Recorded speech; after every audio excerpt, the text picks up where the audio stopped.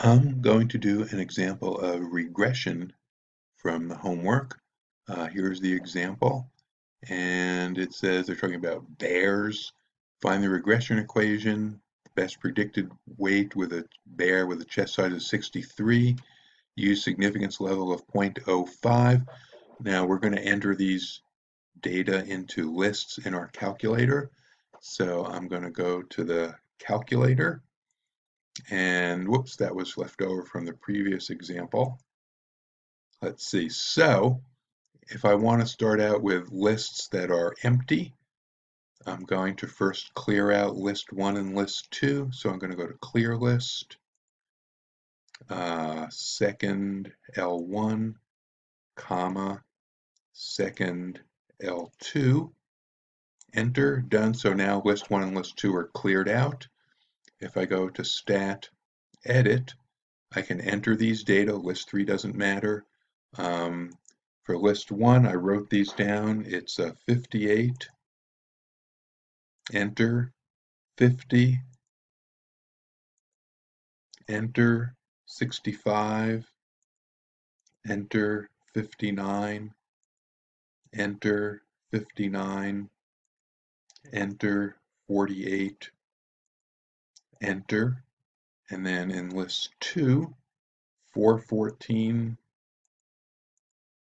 enter, 312, enter, 499, enter, 450, enter, 456, enter, 260, enter. It's worth a double check to see if you made a mistake in entering these numbers. Let's see, these look okay. Once you get those numbers entered, I'm going to go to Stat, Tests, and I'm going to go to linreg t-test, which is down near the bottom. Now, linreg t-test will give us more information than what this question is asking for, but that's okay.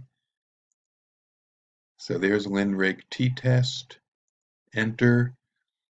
The X list and the Y list should be L1 and L2. The frequency is 1.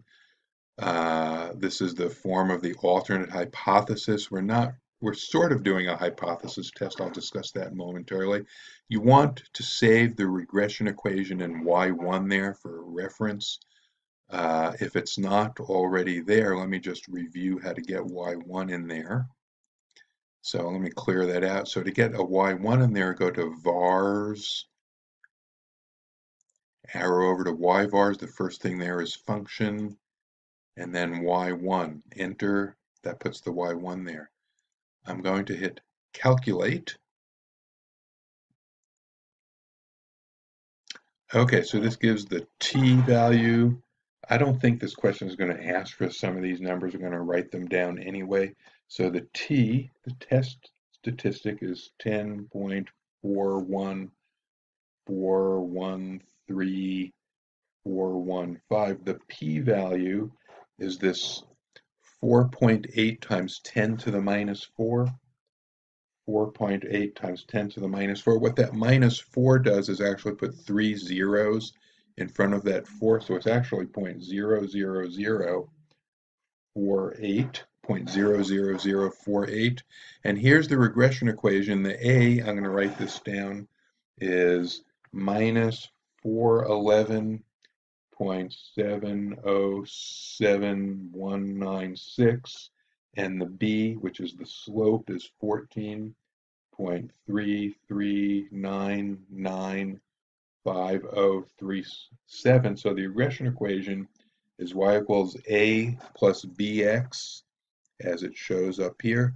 So it's minus 411.707196 plus 14.33995037x.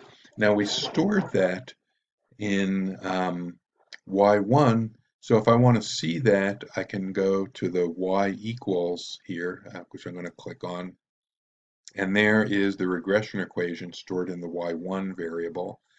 We're not going to graph anything here, I don't think. So I'm going to go back to the homework question and see what it asks. What is the regression equation? Round to one decimal place. Okay, so the A was negative 411.7, negative 411.7, and the B was that 14.3, 14.3. Good job. Now, the best predicted weight of a bear, okay, now this is a slight issue about the hypothesis test. It said the significance level was 0.05. Our p-value was that 4.8 times 10 to the minus 4, way less than the significance. When the p-value is less than the significance, that means that there is correlation. And so we can use the regression equation to do the best predicted weight of a bear with a chest size of 63. And so what I'm going to do just as a comment about that, if the p-value were greater than 0.05, then the theory says we should take the mean of the given weights instead of using the regression equation. I'm not going to do that to you in these examples. So what I want to do is plug in 63 into this value for the regression equation. So it should be minus 411.7 plus 14.3 times 63. So let's see, I'm going to go back to the calculator and do that. So let me get out of here, second quit. And on the home screen, I'm going to enter, where did I write that down? I'm going to enter minus 411.7, negative 411.7 plus 14.3. So that's the regression equation. And for the x value, I'm substituting in the 63. So I'm going to go times 63. And that gives me 489.2. 489.2. So when I go back to the homework, 489.2, 489.2, 489.2. Well done. Let's see. Is 489.2 close to 542? I don't think it's very close to the 540. I don't think they're very close. So I'm going to go for D here. Fantastic.